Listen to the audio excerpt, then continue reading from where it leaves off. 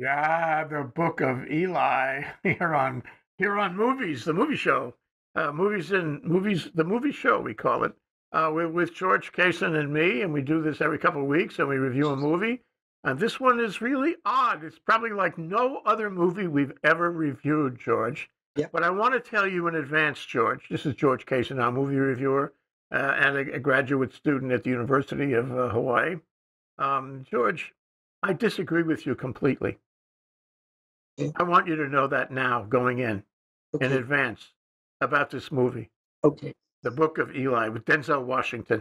But why don't you tell your view of it, and then I will tell you why I disagree with you completely. Okay. I don't know what you're going to disagree with, but my view is this is post-apocalypse world after the nuclear war. Shows what the nuclear war will do to the world, right? And you've got this guy, Denzel Washington, who's playing by Eli, by Denzel Washington. And he is on a trek across the United States. And you see all this desolation from one end to the other. It's like back to the Wild West. So as he's going across, right? Mad Max at Thunderdome. Yeah, that's what it is. You know movies better than I do. But the thing is, he gets all these roving gangs that are trying to attack him. To get whatever's in his backpack. But they don't even know what is there. But they go and they hurt a lot of people. Just regular people to grab their food or grab whatever else. So he's got great powers. He's able to kill like 7 or 8 guys that are attacking him. And he's going across. And he comes to this town, which this guy, Carlisle, Champlain or whatever. It was the steel magnate. Carnegie.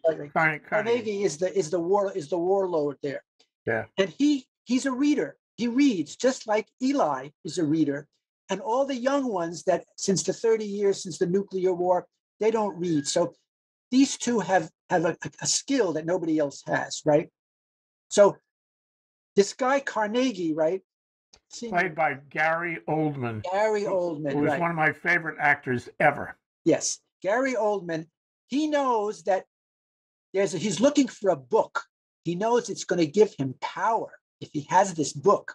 And all the copies were destroyed during the nuclear war. So he's looking for this book. And he finds out, basically, Mila Kunis is Jennifer Beals' daughter, Jennifer Beals is his mistress, Carnegie's mistress, and she's blind, right? And then her daughter is Solara, played by Mila Kunis. Solara, right? She befriends this, Carnegie wants her to go and sleep with Denzel, Eli, so that she can get information. So, basically to get Eli on his side, he wants Eli to be there to help him in this little hick town, this Wild West, the Wild West kind of town, from the 1800s. Okay, so he doesn't want to sleep with her, but he sits her there and he says the Lord's Prayer. He says a prayer from the Bible, and then later that day, Solana, she goes in front with her mother and she starts reciting this prayer, and then Carnegie realizes that this guy Eli, there's a book, that it's from that book that he's looking for, right? He's looking for the book because he knows it's going to give him power, right? So meantime, Eli is on this mission to go across the country to San Francisco. We don't know yet, but it's Alcatraz Island, where those who are trying to resurrect the world, the learning from before the nuclear war. So he's on a mission.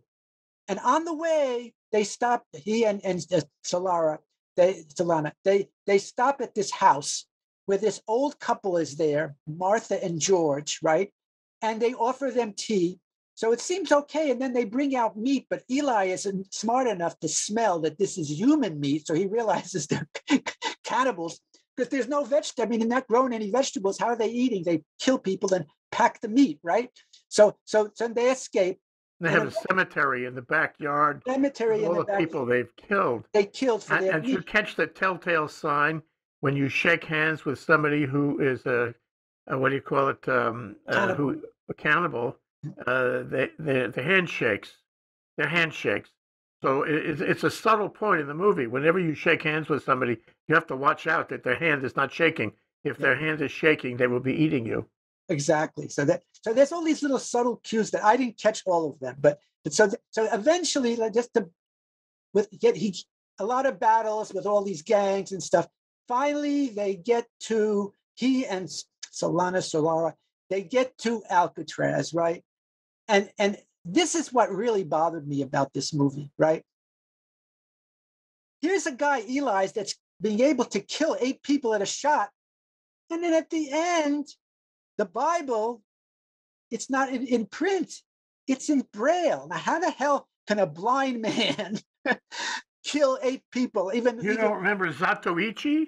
No, I don't. Zatoichi, when I arrived in Hawaii, was all the rage in all the theaters, especially the Japanese theaters, and he was the blind swordsman. He could cut a fly in half with his sword, and he was blind. Same thing.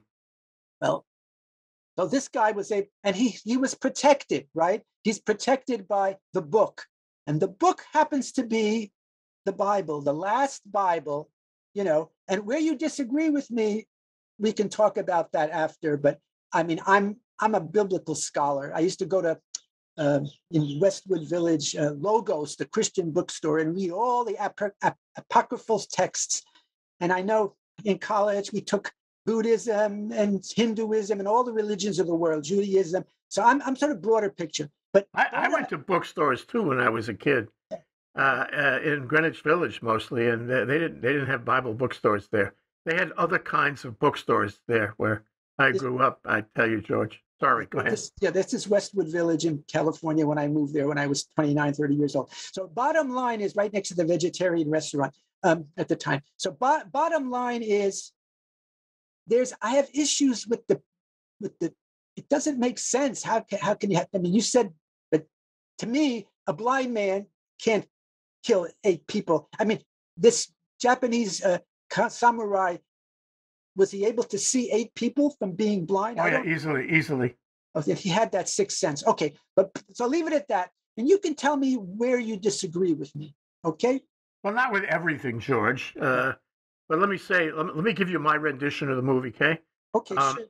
First, the time frame. The movie was actually came out in 2010. That's 12 years ago. Exactly. And it won all kinds of awards and had a lot of critical acclaim for the movie because it was so creative, so unusual, and so symbolic. So the things that you're concerned with they're symbols. They're not the real story.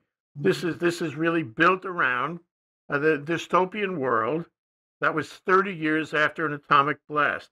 And if you do the math, it was in 2043. Back 30 years would have been what? 2013. 13. Yeah. They called him the Walker, Denzel Washington. He was a walker. Yeah. He wasn't the only one. There was a nomenclature about what he did. And he didn't cross the country straight, because here's the thing you might not have caught. He went in blindness. Yeah, he was blind. And there were tip-offs on that all through the movie, although it's not obvious. And he went in a zigzag pattern. He was walking west across the country for 30 years. And he had achieved a tremendous talent in terms of self-defense, in terms of obtaining the food and supplies that he needed. And he would eat small animals, including cats, for example. I don't know if you caught that part. Yes, I could. That was at the beginning. Yeah. And he was very talented, and he had this book that was given to him. It was the St. James Bible. You only found out at the end that it was in Braille, and that was his mission to read it again and again and again, and commit it to memory, which he did. Yeah, he didn't And find it. He found it in rubble. It wasn't given to him. He was that's right. searching and he And found the argument was that that was the only one left in the world it. Exactly. because the nuclear holocaust had destroyed everything, Yeah. including all the other copies. So it was a lucky break that he had that. And maybe it was, divine, but lucky anyway. Uh, and he learned how to handle himself alone, always alone, walking zigzag across the country to the Pacific Ocean, Yeah. to Alcatraz. Yeah. He knew where he was going. Well, maybe he didn't, but he he walked in wherever it took him, wherever the journey took him, and he was able to cope with some really ugly people, Yes. including the Gary Oldman Yeah. character, Carnegie. Yeah. He knew that there was a Bible book, and he knew the power it gave. And this is where I start to disagree with you. Yeah. And he wanted it because he thought it would empower him Yes. to complete his control over the community in that town. He Yeah. was the badass guy who runs the town is what it was. But don't treat it as an 18th century town. It was a 21st century town. In the year 2013. 2013. 2020, yeah, 2013.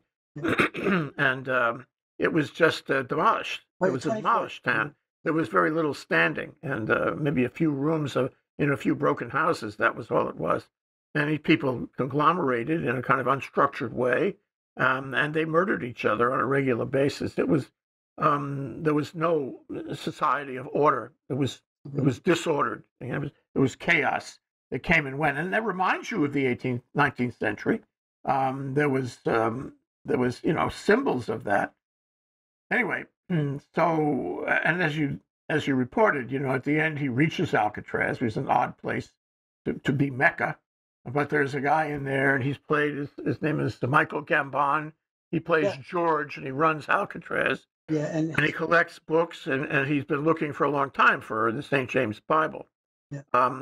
Okay, so and he finds it, and Denzel Washington has been wounded. Up to that point, he could not be wounded, and he was only wounded when he had given the Bible up, to this badass guy. Yep. Okay, so he's dying, and he's repeating it, the Bible, from cover to cover, out of the recollection of 30 years of reading the Braille. Okay.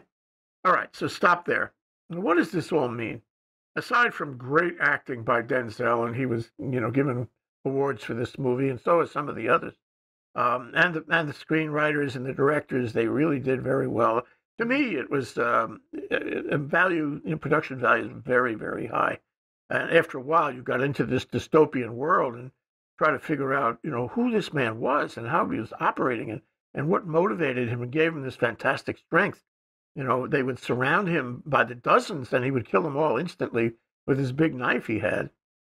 He was as strong as any Zatoichi ever was. And you find out over time that he's blind. It's really a knockout. But the thing here, and I relate it to current affairs, okay, is that without the Bible, okay, without a book, and what's his name? Carnegie knew this. You have chaos, and you rule by force. You take what you want, and the Bible can be a liberal ordering mechanism that allows people to live in relative security. If everybody, before the Bible, it was kind of a madhouse. The Bible arguably helped to civilize things. Yep. Arguably, it helped to civilize Europe, and from Europe elsewhere. The Bible has had more influence on human conduct in this world than any other book. I'm not sure that I find that much value in it personally, but and I guess you don't. But people did, and it set up systems and rules and morality that have lasted for 2,000 years. Okay, so so without the Bible, in the 30-year period following the Holocaust, and in this dystopian, horrible world of violence and take what you want, they were missing an order, a system, some kind of social compact. They were Yeah. missing it. There were no rules. Yep. The Bible had given, at least in the first millennia after Christ, the Bible gave rules. In the second millennia, I'm not so sure, because in one review I saw, a guy said, "Well, the Bible can be used either way, can it?" And indeed, Carnegie Carnegie. wanted to use it to achieve his own agenda, which was Exactly. unkind. Um, Precisely. and so, you get that message. The Bible can be used to create a liberal, tolerant order, kindness, decency, but it can also be used the other way. And the Denzel character, Eli. Eli, Yeah. he he knew that it was a good thing or could be used for good, and his mission was to deliver it to somebody who agreed with him, and that would be George. Make that, yeah, George, played by Michael Gambon. No, George was one of the cannibals. Uh, No, George was the guy who ran Alcatraz. Alcatraz. Oh, really? Oh, Yeah.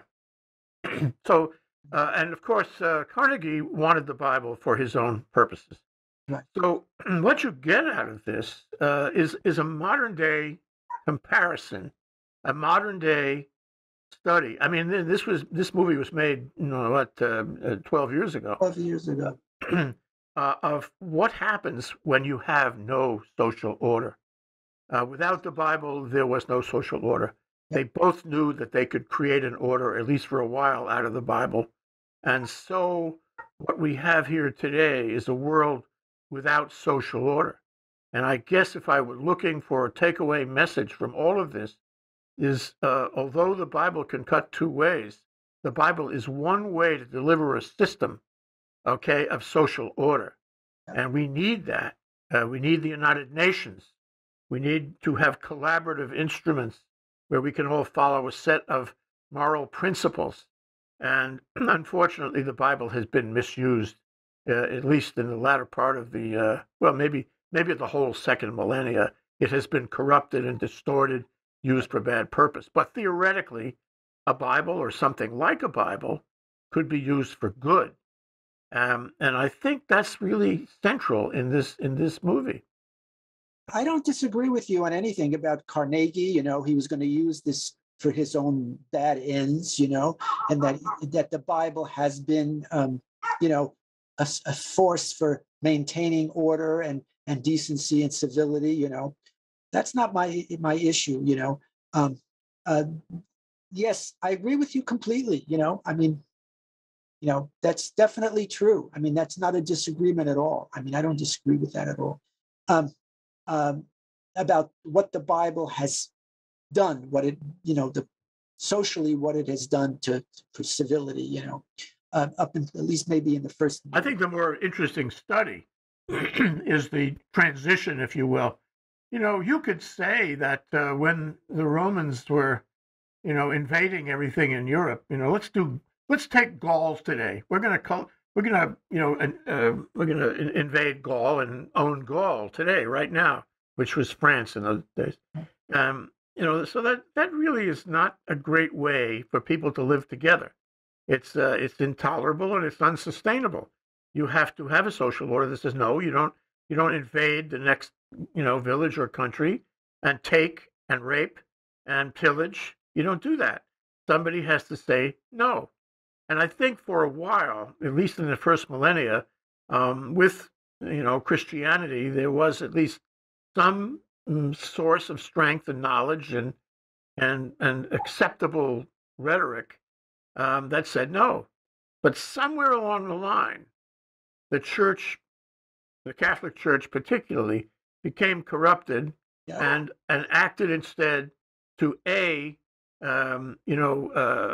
enhance its own power over people, to get rich, and to allow corruption all up and down the chain to help it in doing those things.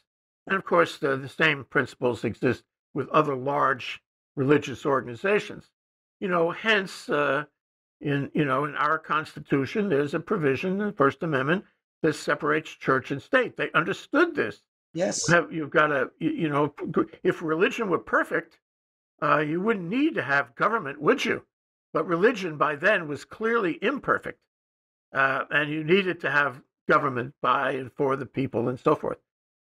So I think that the study really here is where the church began to lose that original ability and role at maintaining a moral social order. Somewhere it happened. I can't tell you where, George.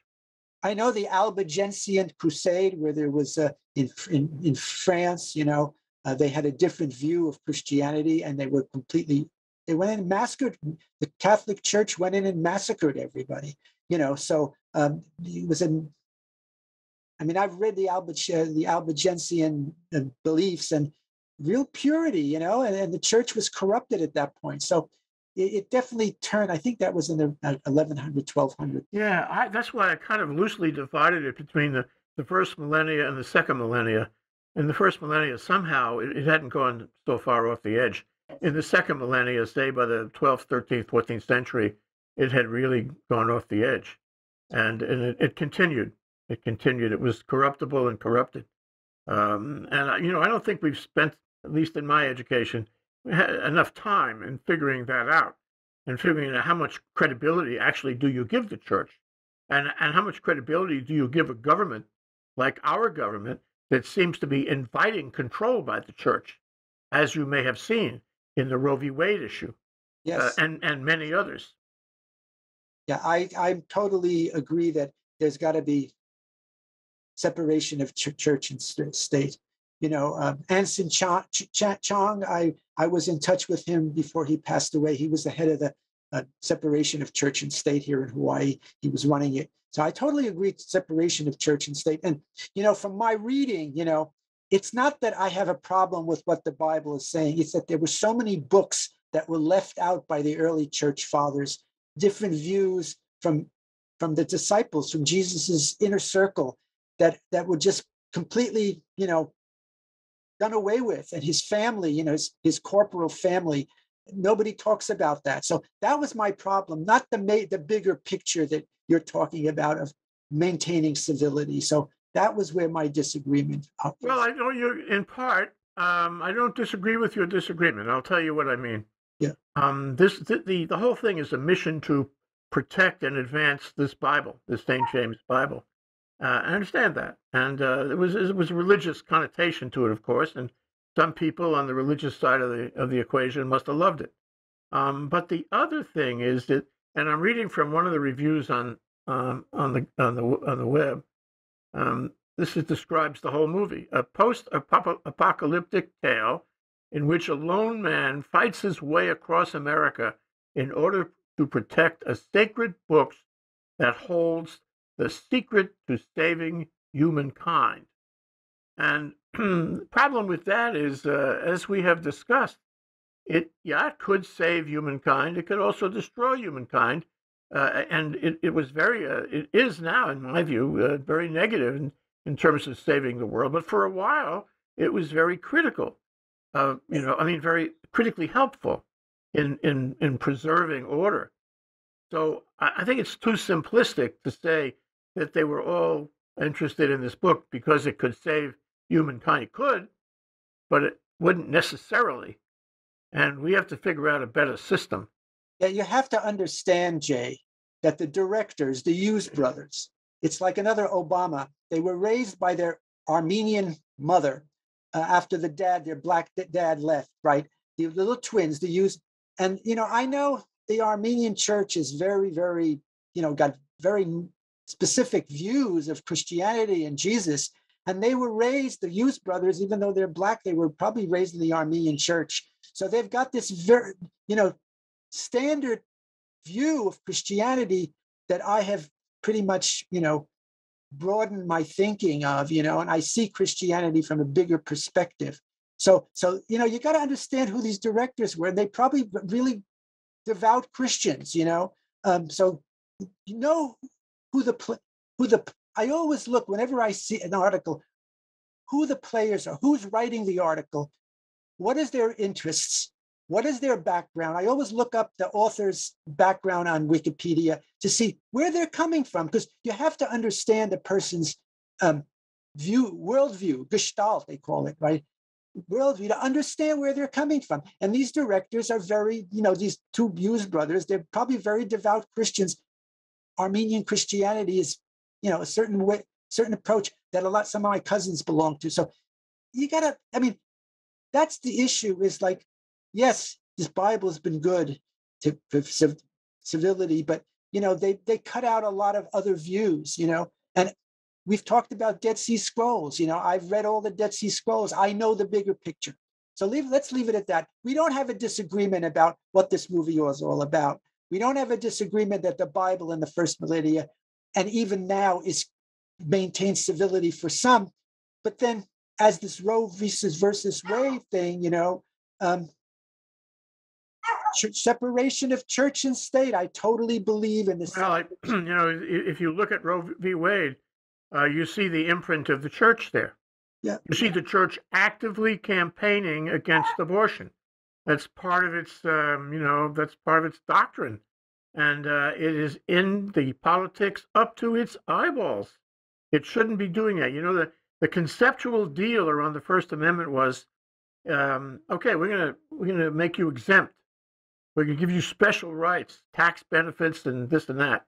But you have to promise us that you're not going to get involved in government. That's the nature of the deal in the First Amendment about church and state. And they made that deal, but the church has not kept out of politics. And right now, it is in politics way up to its eyeballs. This is a very big problem in this country, and you can see what's happening. Very divisive. I heard a program. I'll just tell you this very briefly on National Public Radio yesterday, where they had an Orthodox woman rabbi from New York. Actually, she's from South Africa, and she was saying, under the Orthodox view of abortion, it's permitted in the Orthodox Jewish, doctrine. It's permitted, and sometimes, depending on the circumstances, it's required. It's required under the doctrine. So wait a minute. My religion sometimes requires abortion, and you're telling me that the government, because of the influence of other religions, which have control of the government in violation of the First Amendment, can tell me that my religion should take a flying leap, and it's their religion that counts.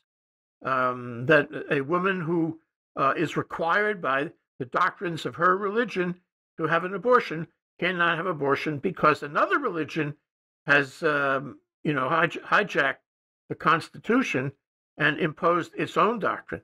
That's really not what it's about. But it was a very interesting discussion, and I wonder if it will ever get anywhere. And I have a very personal sensitivity to this because my dad's only sibling, 31. She was married, she was born in 1910. In 1931, in the pits of the Depression, a married woman, she decided she got pregnant. She decided they couldn't afford a kid. So she went and she had an illegal abortion and she died at 21. So, and my dad's only sibling, right? So I never had an aunt on that side. And my grandmother was devastated, right? So bottom line is, there's women who are going to die because of this if Roe v. Wade is gotten rid of. So separation of church and state. Well, now that's very interesting that you raised that, and it reminds me of a central point in the movie we are reviewing. Now, you remember the nuclear holocaust of, 2013, right? Yes. In the timeline in the movie. Yeah. There are a number of remarks made by some of the older people who had been alive at the time in the 2013, who said that the Holocaust was caused by religious arguments, that religion was a central point in the divisiveness that destroyed the world. I don't know if you caught that, but it was mentioned a couple of times, and I'm saying, my God, these guys, I shouldn't say my God here in this context, my God, these guys really understood a few things when they talk about religion and divisiveness and nuclear holocaust and the Bible. I mean, it's all, what do you want to say? Very provocative, and therefore worth watching the movie. Yes. Now, I'm the one who suggested it to you, but what rating do you give it? All these things considered. Pretty high. Almost a 10. But I mean, now that you explained to me the Braille thing, which really bothered me, I'd say I would give it a 10, with a better understanding of all the factors that I missed, because I have my own blinders on, from my own, experiences. So yeah, I'd give it a 10. There's a lot of subtle things being presented here that I didn't catch that you caught. Yeah, and remember the woman, I guess it was the mother, and the one who Gary Oldman kept around him, Is played by Jennifer Beals. Yeah. She was blind. Yeah, So yeah. blindness is a direct issue in this movie. But I'll tell you why I give it a 10. Yeah. Okay, and it really has nothing to do with what we've been talking about, although that's very instructive, of course. Yeah. It's the fight over the cat in the bar, where he swats a cat. Denzel swats a cat onto the floor because it's walking on the bar, and the owner of the cat, who he knows to be a violent murderer, comes over and picks a fight with him. And it's that bar scene with that fight where you first see Denzel doing his thing like Zatoichi. It is the most incredible fight you have ever seen. I mean, and the reviewers mentioned this is one of the high points in the movie, the way they handle this. I mean, so on production values, on the acting, on the powerful performance of Denzel Washington and Gary Oldman and some of the others, this has got to be a 10. Very good performance. Actors, very good acting. Gary, Denzel Washington, Jennifer Beals, even Mila Kunis, all very good acting. Yeah. I think it primo acting. Yeah. Yeah. Thank you, George. Thank you for this discussion. Thank you, Talk to you about the next one soon. Yep. Take care. Be safe. Aloha. Take care. Aloha. Bye-bye.